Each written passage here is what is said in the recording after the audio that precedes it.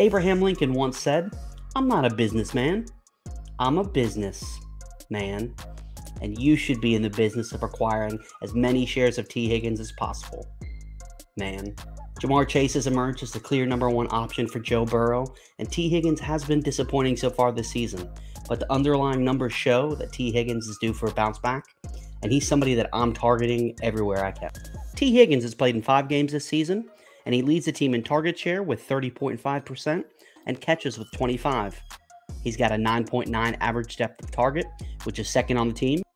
Not only is T. Higgins being targeted, but he's being targeted in high-value areas.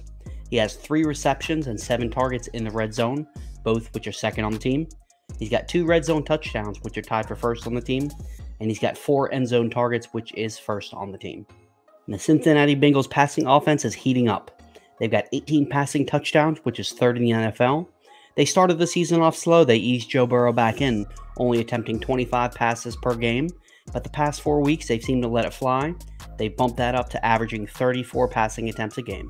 Successful fantasy managers are ones who are able to adjust their player values based on new information. You may have gone into the season thinking that T. Higgins was going to be the wide receiver 1 in this offense, but that obviously is Ja'Marr Chase. Now, that doesn't mean T. Higgins isn't going to have value this season.